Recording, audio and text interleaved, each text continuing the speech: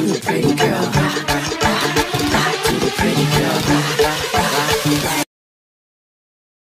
guys, welcome to my channel. I'm your favorite content creator in the world.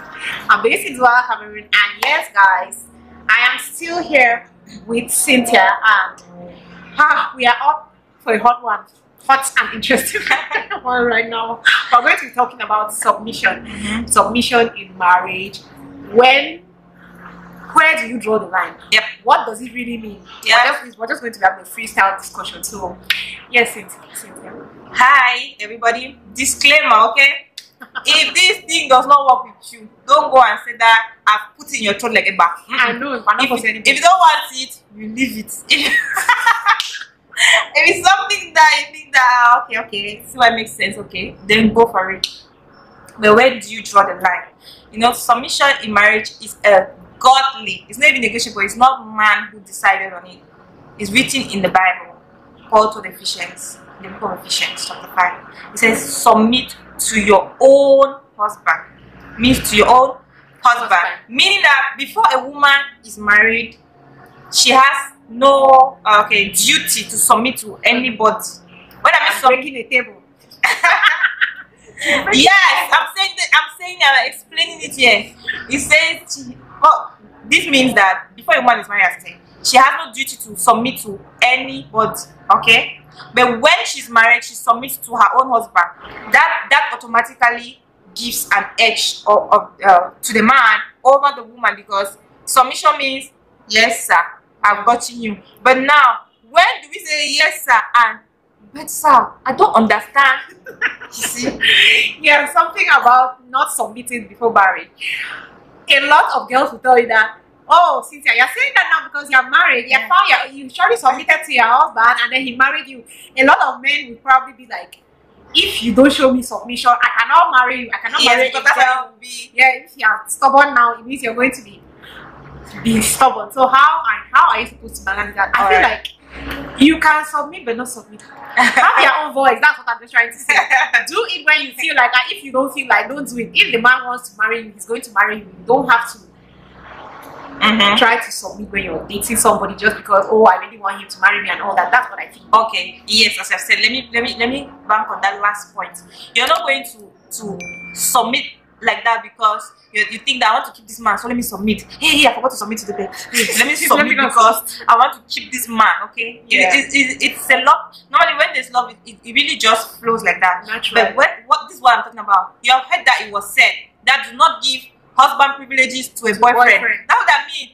Does not mean that you take it doesn't mean that you take now the tenets of your life as a single girl and then you lay it bare in front of a guy like that.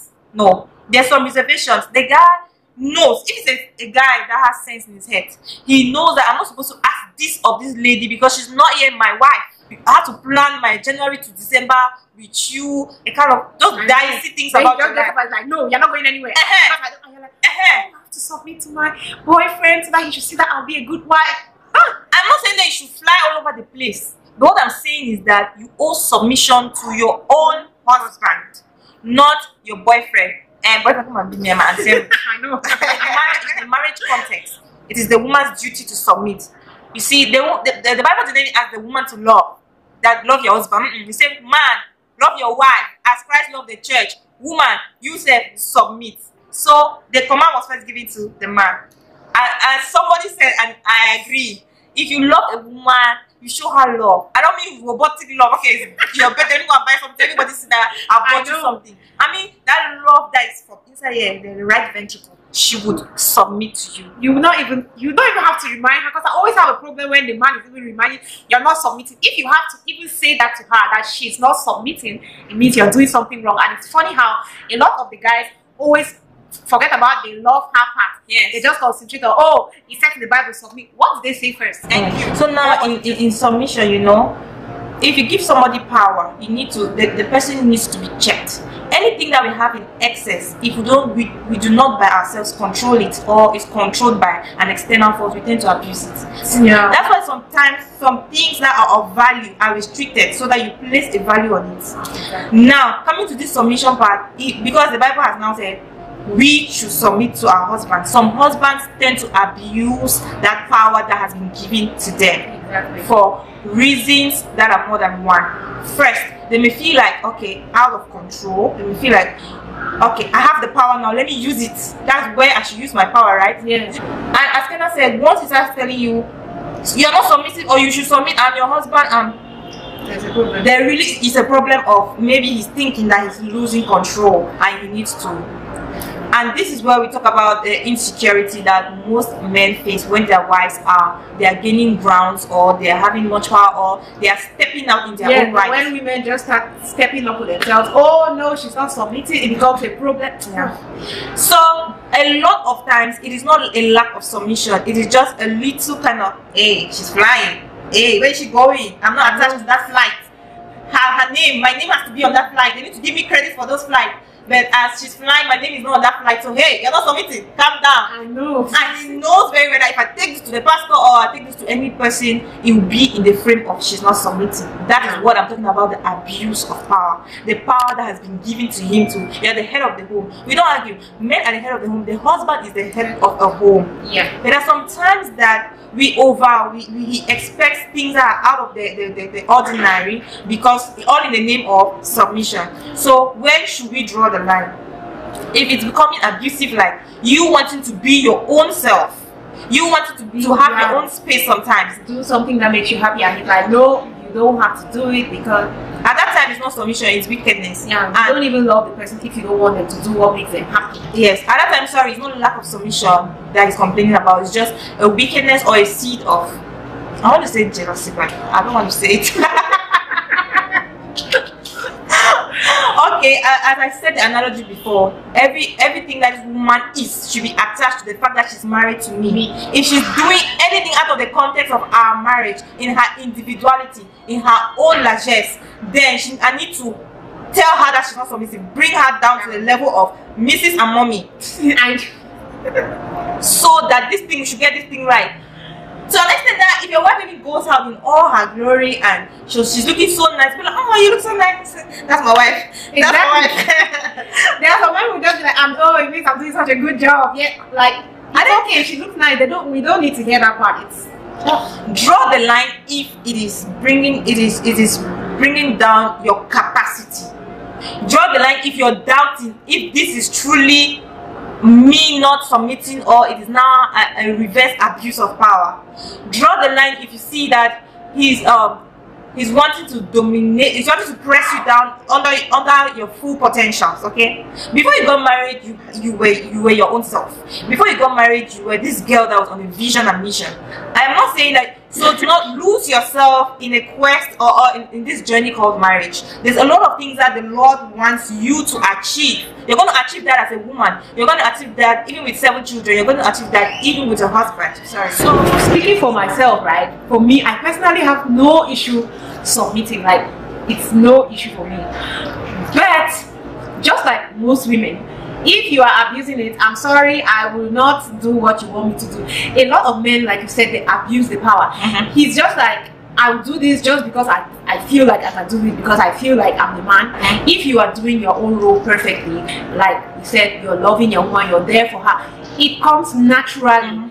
So rather than trying to put the control on her or try to, oh, I'm the head of the house, I'm the man, rather than doing all that, it's preferable for you to just love her. Yeah, love her. And so men will really, how they say it, they belittle this, like, no, but love your woman. When you love your woman, you're treating her right, you're responsible enough. Because another thing too that makes it difficult for women to submit sometimes is an irresponsible man. The man is not, how can I say, he's not doing his responsibility. He's not doing what he's supposed to do. It's completely difficult for somebody to submit to you. Imagine that I'm the one taking care of all my bills in my house, doing everything. I'm married to you, you're not hustling in any way, and then you are so quick to come and tell me, yeah, if you're even having a hard time, and then I'm doing everything at that point, it's easy for me to submit, because I'm like, oh, this is a hard time, I'm going through a hard time. I'm talking about those guys that they're basically doing nothing, and then they are coming to tell you, but I'm the man, even though you're the one bringing everything to this house. How easy is that for you to submit to them? So I feel like both sides, we have to work on it. Like you say, marriage is work. We both have to sit down and look at it properly. You want that she should submit to you. You better be doing your own part. Don't always sit and you're constantly thinking that no, in the Bible, I like personally, I always say any man that I'll see and the first thing that he says is a woman has to submit. For me, it's a red flag. I just feel like it's a red flag. Because men that think like that, if you want to go deep in it, you see that man, he wants to control his wife. Traditional, African traditional mentality. Majority of the men are like that. That's how it always is. So I'm just like, if you just want, I just see you say, my wife has to submit to me. My wife, I'm just like, uncle, we are a red flag, a moving red flag. I don't want. And please, if you're single, you should consider looking at that, because you don't want to be married to some man who is abusing his right, like the head of the house. He just abuse their rights. I know people who just be like, oh, I'm the head of the house, I'm the man, you have to submit to me. We're moving to the end of the world, and spontaneous. It doesn't matter whether you like it or not. We are going to do this thing this way. It doesn't matter whether you're comfortable with it enough. You just have to submit. So that's why I was saying you have to know where to draw the line. Don't just leave your husband to, oh, I'm the man, so you have to submit, and then just go ahead and you're following every single thing he's doing, even when you know that what he's asking you to do is not right. Yes. And I'll add that women are, for the most part, more emotionally intelligent than men. They project into the future. They see that, okay, this is how it is, this is how it has to be. They bring advices like, okay, stop nice. No, wait, I'm coming. They bring advices on the table like, okay, I think we should do this or do that. But sometimes the only reason why a man refuses is because his wife suggested it first. I know, and it's always so annoying. Like, I could sit and be like, yeah, let's do this. He's like, no. I say, Cynthia, go and tell him that this and this and this and this. I will do it. And it's always so painful.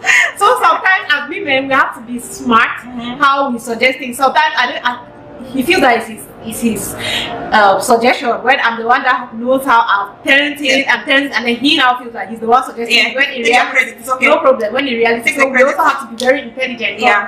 Men don't like to feel like they're being challenged. Yes. And sometimes when it even shows that, okay, it's clear for you, the woman, to see that, okay, he wants to take credit for this, just let him have the credit. As long as the family is brought, sometimes it may be a crucial family decision that will put your family in a better place in the next 2, 3, 5 years, and you make a kind of huge decision or suggestion, and it is thrown away because it's coming from you, and then you serve it in another way. Like, today is coffee, tomorrow is more. Save it in another way and bring it back to me and be like, yes, I thought that. Just let him have the credits, and then you stay low. Yeah, you know that. Yeah. And looking at this submission thing, they might think like, okay, he's marginalizing me, or he doesn't want me to. When you feel that way, if you can't, talk to someone, talk to a level-headed person who might be able to tell you that no, the way you're saying it is wrong, or the way, because you might be wrong in the way you're putting across the information. Men have their ego, which I would say to you, please do not stink it. A man always wants to have his shoulders high. He doesn't want it to, and please preserve that ego. And I feel like that's where a lot of them have the problem that they're telling you about submission, because the way some women take to tell their husband a suggestion or something, the man is just like, no, I can't. So you have to know how to attach it to make him feel like, oh, I'm the man. Let him stay the man. If you're bringing a suggestion, you should just be like, okay. As I said before, if the credit has to go to him, even though it is your suggestion, let him have it. Don't have to come overshadow him in any way, even if you're bringing a suggestion, so that his ego should stay in place. And as I said, that's probably where the lack of submission complaint is coming from, because of the way you throw it around. And you enter there and let everybody know you're the one who drove to the place. I know. You enter there and let everybody know that you're the one who bought the car, you're the one who did A and B and C. Let his ego stay in place. In as much as we're letting you know that his ego has to stay in place, please know when it is abuse, or know when it is genuine decision. Like my wife, genuine disagreement, or genuine. Guys, that's what we think about this whole submission. So guys, that's basically what we think about this whole submission thing. What are your thoughts? Do you feel like you definitely have to draw a line, or you feel like we're just advising women the wrong way? Because some people feel like that. I'm advising the wrong way. Please leave it though. We're not forcing you. We're just talking about us and how we see it. So if you do not agree, please come respectfully. And I say respectfully because a lot of people like to be very personal, especially when it comes to something like this. Respectfully, tell us your own opinion. If you have any other suggestions or anything you like Cynthia and I to talk about, Cynthia's my neighbor now, so you just let me know. Let us know in the comment section, and we definitely will try to do that. Do not forget to go to her channel and subscribe and tell her where you're coming from. Thank you guys very much for watching this video, and I'm going to see you later. Love you.